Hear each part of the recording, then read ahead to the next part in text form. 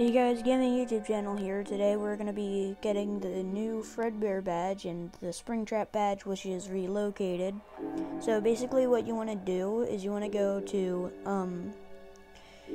Hangout Lobby and then go behind one of the stages and then enter the code. The code is 23851 and then the next one is 50501 and then that should teleport you to here. So now that we're here, we're gonna get the Fredbear badge and the Springtrap badge. Right, so we need to go over here, and here should be a key that we need to get. You see that key? We just click on it, and now we have the key. But before we go there, we need to go over here to this parts and service room, and then go over here. And then there should be a cutscene where Fredbear is walking. We need to get this balloon, and then open the safe. If we can get on here, or open this hatch.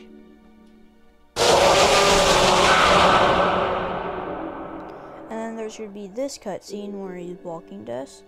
Go down here. We have Springtrap and Balloon Boy.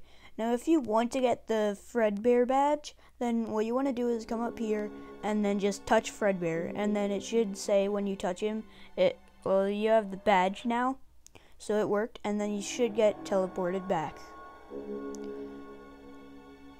And if you also want to get the Springtrap badge, I'll show you too. And actually, I actually can't wait to see if there's a new cutscene. Alright, so let's click to continue. So let's just go get the key and the balloon again, because to trigger the Springtrap cutscene, you need the balloon. So let's get the key.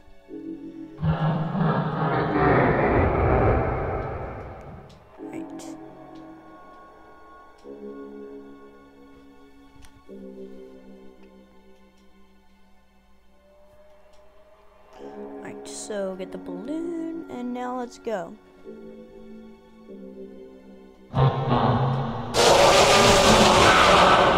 Not gonna lie, the jump scare kind of make me shook a little. Alright, so let's get the balloon and see the cutscene. Hello? Where's my kids? I must save. Oh, it's you. Just when I thought my work was done, you brought me back to life. You don't know what evil you have released into this world. I am back, and you will suffer like all the others.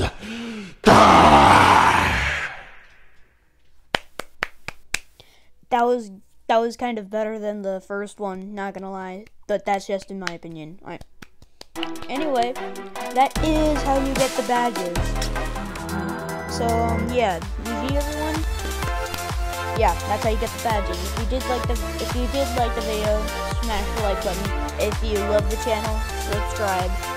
If you really love the channel and you never want to miss an upload, ring the notification bell. It really helps the channel out, but you don't have to do that. I would recommend it. This is Gaming YouTube channel.